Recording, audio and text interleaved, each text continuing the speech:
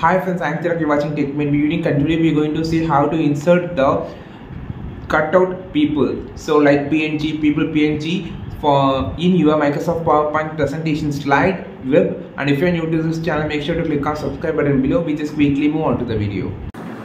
So how to insert the cutout people in Microsoft PowerPoint, I'm just going to show in this short video.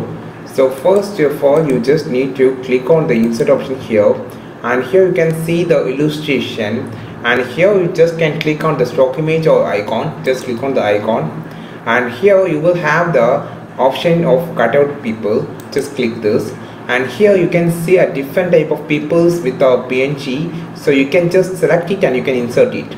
And here there also is normal and also the premium versions are available. In the top you can see a character, a particular character, and every designs of the thing has been here, so you can also check it from that or too. So and you can just also search the cutout people like here also.